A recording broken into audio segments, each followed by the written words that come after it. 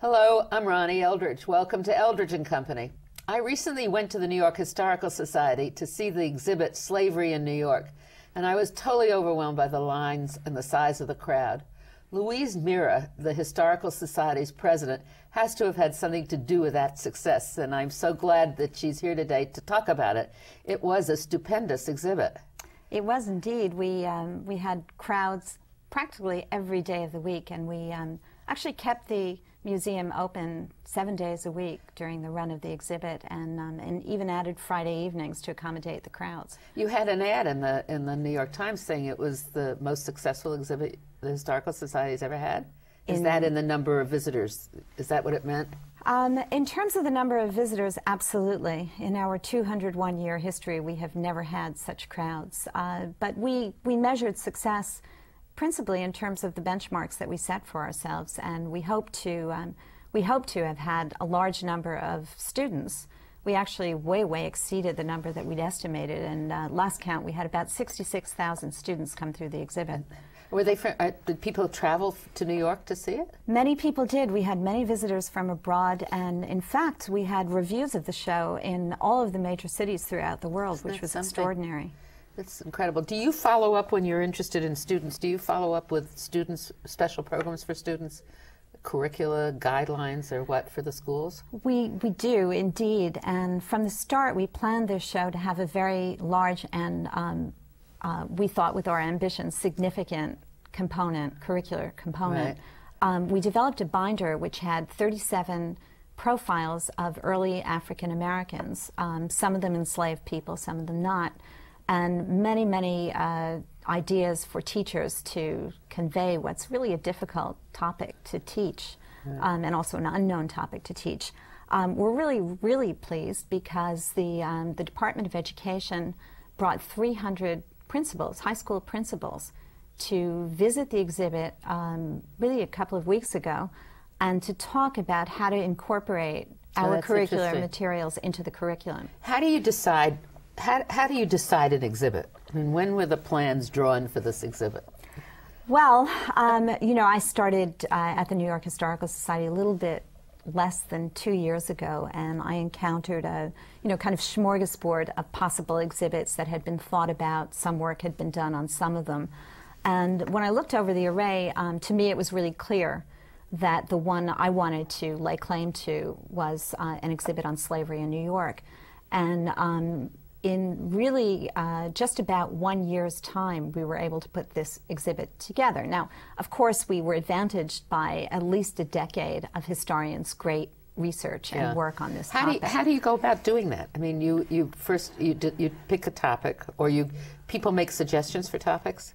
Is it staff that makes suggestions, or historians, or people, anybody who wants to? It's a very good, very good and interesting question. In the case of this exhibition, my predecessor, the great historian Ken Jackson, told me that actually about 4 years ago, he had been pitched an idea for an exhibition that would travel to the Historical Society on the slave trade. And he thought to himself as he looked over the plans, gee, if we want to do an exhibit on this topic, we should really do it ourselves, because the New York Historical Society has an extraordinary repository of documents, artifacts, and art on slavery in New York. So, so he can lay claim to having planted the seed that eventually became my pick. So then there's a curator. Are there historians on the staff? We do have some historians on the staff. In the case of this exhibit, after deciding that slavery in New York was the exhibit we were going to do, with a lot of good advice from good people, I assembled a team of historians, people who have worked on this topic and know a lot about it. And we sat together. We had one lunch at the University Club, and we sort of threw out some ideas how to go forward. And two of the historians said, there's a great curator who is a bona fide historian of the country, knows a lot about this topic and has worked on it, called Richard Rabinowitz. I sent him an email, and we brought him on, and he did a spectacular job. Is he a New Yorker? Job. He is a New Yorker, born, bred, and still living in Brooklyn, as a matter of fact. So he came, and he then does puts together the research, or does the outline, and then looks for the documents, and picks the stories? That's absolutely correct. And he's now working, we're doing another show on really the second half of the story, and that's exactly what he's doing. We have another great team of scholars, as we had for the first show. We meet with them regularly. He did a number of iterations for the first show. Now I think we're on the fourth or fifth walkthrough already. So is he now on staff, or he's a consultant to the society? He's a consultant to the society, but he knows our collection very well. What makes him a historian? His training? Yes, he has. And does he teach? He has taught in the past, but now he does this work full time. He loves museums, and oh, that's interesting. And this is what he does. Yeah, so he's considered a consultant to museums, and people all over call him and talk to him about it. That's correct, but I think his his life's ambitions have to have been realized best with you. Yeah. So now this is really just the beginning of a whole series, although it was a big beginning. It was a big beginning. Originally we thought we would deal with the topic of slavery in New York in one big show, but it quickly became apparent to us that this is a huge, huge topic, and it was actually my decision that we should do two shows. One show would go up through a natural cutoff point, which was the date of emancipation in New York, July 4th, 1827.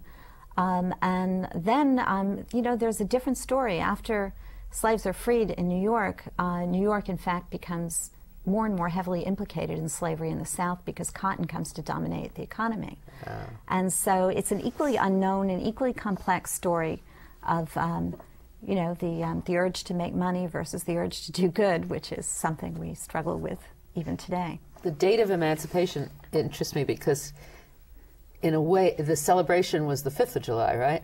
That's correct. Yeah, so that was an interesting phenomena, wasn't it? It was a very interesting decision that no doubt was correctly made by Black New Yorkers themselves, who felt that if they mixed up their celebrations with the July 4th celebrations, that either they would be diminished or they would be overtaken by a lot of rowdy people. Yeah.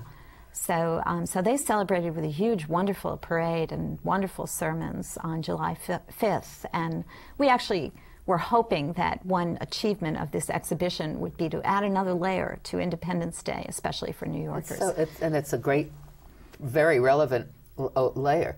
Absolutely. Absolutely. Seems to me that it's an issue that is the basis of almost every problem we have in the world and in the country. Yeah, sadly. Yeah, it is. Let's talk a little bit about the Historical Society. It's the oldest museum in New York City, correct, right? And it was celebrated 200th anniversary last year, so it's 201 years old. How does it differ from the other major cultural organizations in the city? Well, we're a history museum. We're a history museum with a great library, really a great library that has a particular niche. It's an American history collection, with a particular emphasis on New York, in that New York was the nation's first capital, and that the first museum was in the building, wasn't it? That our first home was the Federal Hall that George Washington was inaugurated in, and we have in our collection the chair that he sat in as he was inaugurated as the nation's first president. So, so that's a niche that no one else in the city occupies, and it's very important for us because the collection can be exploited in ways that tell American history, certainly early American history through the Civil War period, very uniquely. There's always been a debate in people's mind, or a question in people's mind, the Museum of the City of New York and the Historical Society. There's a difference. The Historical Society has more historical information, or what is the difference? Well, they're, in some ways complementary collections, and I have a very good relationship with Susan Henshaw Jones, the president of the Museum of the City of New York. Which didn't always happen between the two institutions. Well, we get along well, and takes two women to do it.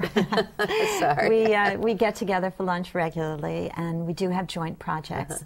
But there are differences, and we're not a local historical society or a local museum of the City of New York.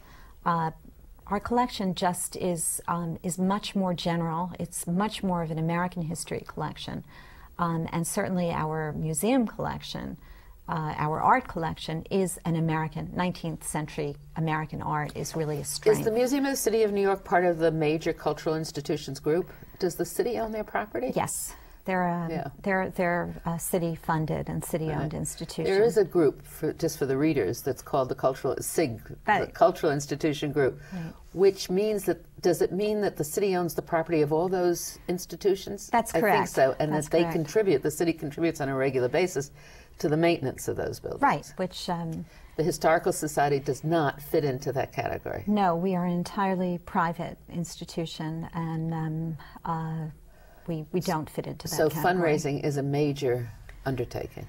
It is indeed. It's you know, it's a very important part of my job, obviously, and but it's, you know, it's a pleasurable part of my job because I get to tell people about the great things that we're doing. Right.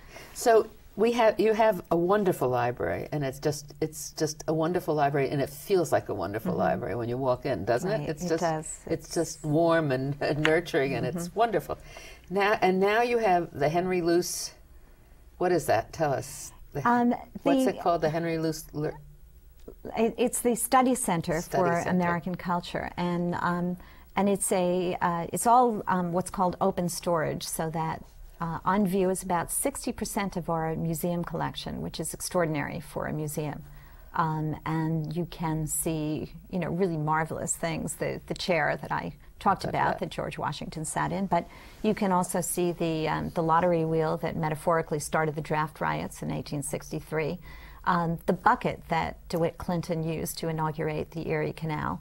Duncan Fife's toolkit is in our collection. It's really pretty amazing, and it's all on view. Which is it open to everybody all the time? How do you get to be able to view? We are a public. You know, we are open to the public. Our library is open to the public, and we welcome anyone and everyone to come. If you want to have a private session, we also arrange that. We do arrange that. Both the library staff accommodate special requests, and the museum staff. So you're famous also for having the largest collection of Audubon prints. Yes, we have all 435 of Audubon's original watercolors. And he was a very interesting man. Extremely interesting, extremely interesting. I like to think of him same way I thought of Alexander Hamilton, as a real, you know, a really familiar story, especially for New Yorkers. He was an immigrant, came to this country. Where did he come? He came from Haiti. Oh. He was an illegitimate child. His mother died. It's a very fascinating story, but he basically really was an entrepreneur, above all, and he had the, you know, the guts and conviction that many immigrants have to make good. And he ends up in New York, so he's a New York story. We can lay claim to him. Right, and there's special care needed to take care of his prints, which is always fascinating. We're very fortunate. Most of the watercolors in our collection, and we do have, you know, we do have the elephant portfolio also. We do have the prints, but most of the watercolors. Explain why it's called the elephant portfolio. Well, it's huge. All right. And we have one on display right now, as a matter of fact, along with 40 Audubon watercolors. The watercolors can't be exposed very much to light, and they're in very good condition with very few exceptions. So we have resolved to show 40 of them every year, essentially over the next 10 years. And in a beautiful setting, we have birdsong accompanying, which was carefully researched by a sound artist. You know, so the public can view them, but whatever is in the show this year will be retired for the next 10 years. Won't be seen again for another 10 years. And you have also bird programs. I mean, this is the time of year the birds are in Central Park, isn't it? And that's right. Yeah. And we have, you know, last year you have lots of public programs. We have lots of public programs, but last year 3 really terrific biographies were published on John James Audubon, and we have been playing host to the writers of those biographies. Oh, that's so good. Yeah. So what else is there to see at the museum? You can buy Audubon prints also, can't you? Yes, we've become entrepreneurial ourselves, as everyone really has to do these days, and we've entered into, we've done something really unusual for us. We've allowed for the first time in our history for especially sensitive photographs to be taken of the original watercolors. So for the first time, people can purchase prints that are made, a very limited number of prints that are made directly from the watercolors. And there are differences between the watercolors and the prints. Yeah. Because the watercolors were Audubon's. Yeah. His printmaker, Havel, often made his own artistic judgments when doing the prints and made some changes. Oh, that's so interesting, so you can see. So what are your prints? Are the original Audubon prints? Yes, we have, we have the prints, the prints that you can now buy for the first time are of the original watercolors. So they're exactly as Audubon intended them. That's so interesting. It is interesting.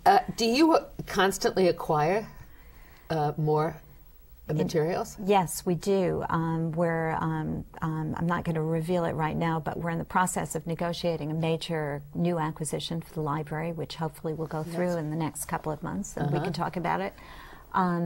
Both on the library side and on the museum side, we are both on the lookout for donations of major collections that resonate with our strengths, and we purchase. When somebody wants to offer you something as a donation, does it have to get approved by the board?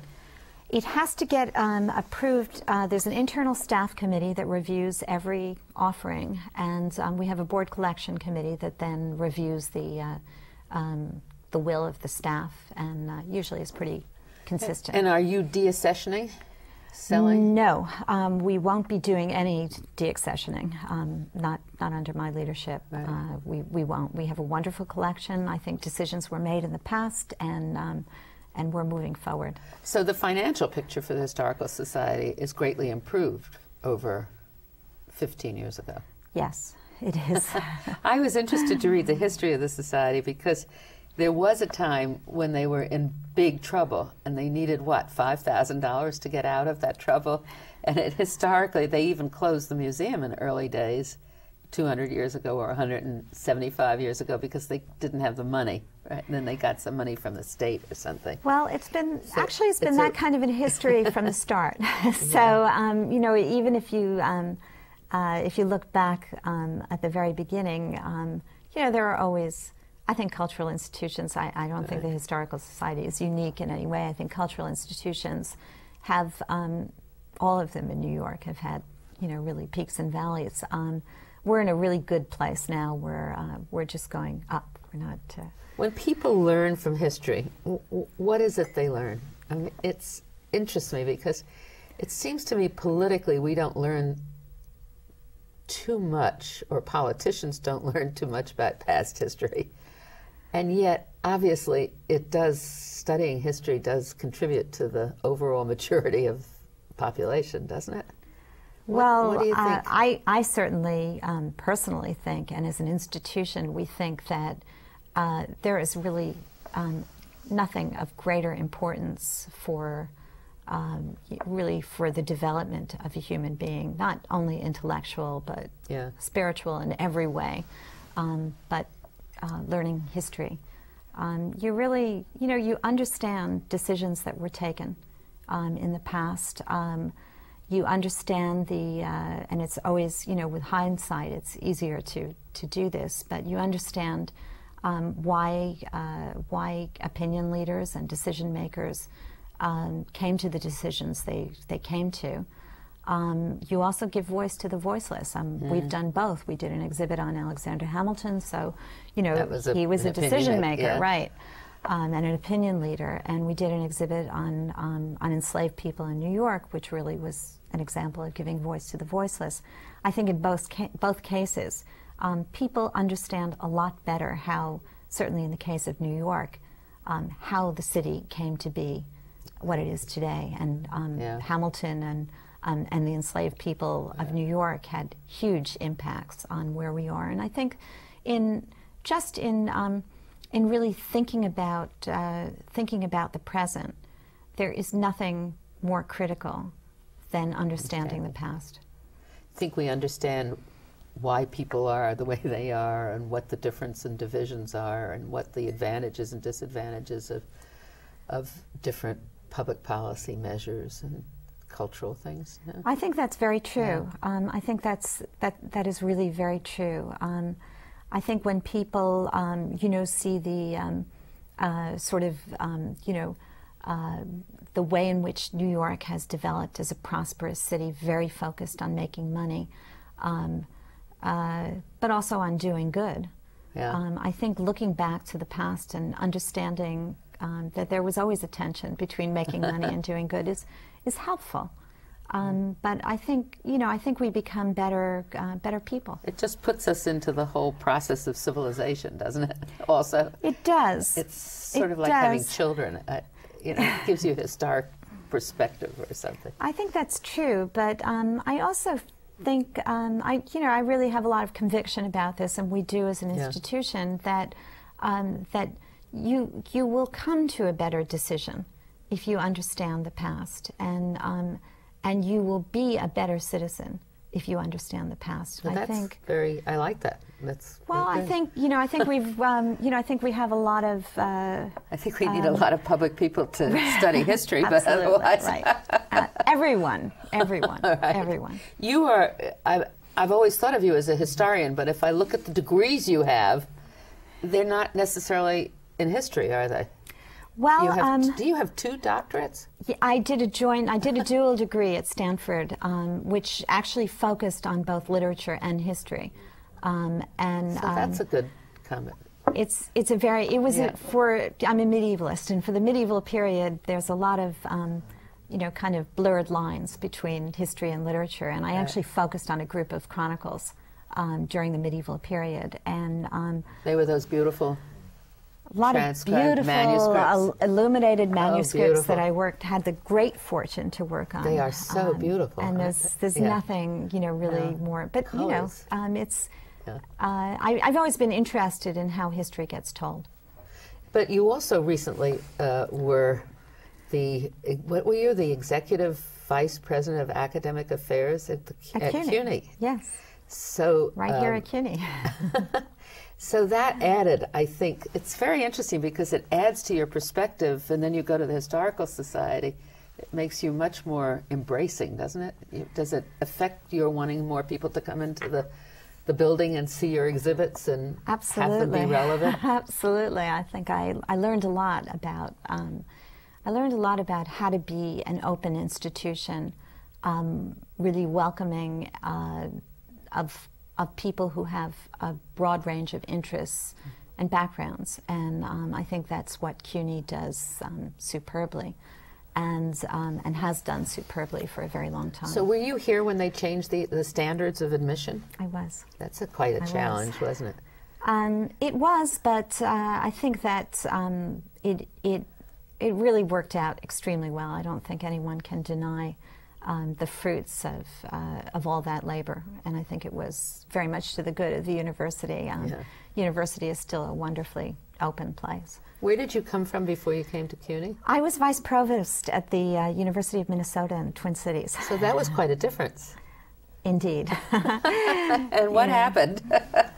It's very funny because when I came to CUNY, everyone said, CUNY is unique. And I kept saying, no, University of Minnesota is a big public institution. CUNY is not so unique. But after about 6 months here, I agree. It's unique. It's unique. Why is it unique? I think a lot of it has to do with being in New York City and being an institution that really has always resonated with the landscape of the city and the demographics of the city. So I think that makes a difference. I think the faculty is very different faculty, and has a set of interests that are quite broad, and often go outside of the university.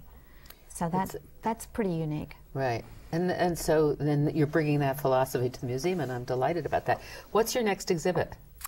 Well, we have a whole roster of exhibits for the spring. I'll give you some of the highlights. We're going to open in May, on May 5th, an exhibition which will consist of highlights from our portrait collection. I mean, there are wonderful family portraits that give you a lot of insight into, we call it group dynamics, into family dynamics. How they stand, you mean? And also what's considered a family. Yeah. And the exhibit, we have an absolutely spectacular collection of the earliest photographs, daguerreotypes, and they will be in that exhibit. So anyone who thinks that Diane Arbus is something new under the sun will look at our collection of 19th century family photographs and family portraits and see. And these exhibits are of material that are in the library, or in the museum. This is not a traveling, it's not... This is all from our own collection, so it's a great opportunity to show off. The following month, in June, on June 16th, we open an exhibition which will be our first contemporary art exhibit ever. And it's an exhibit of contemporary artists, mainly African-American artists, who we've assembled for this show, who reflect on slavery, because we have an 18-month initiative around the topic of slavery. 6 of the artists are developing installations just for this show, so it's work that even I haven't seen yet. Oh, that's so great. And then next fall, we'll tell the story of New York through the Civil War and how... And that's where we get into big business versus and we'll common get good. into, right. So it's a great, really a great roster. Well, thank you, Louise Mirrer, very much for being the guest. Pleasure. And I'm so delighted that you're the president of the Historical Society. We'll look forward to more exciting exhibits. Thank you. Thank you.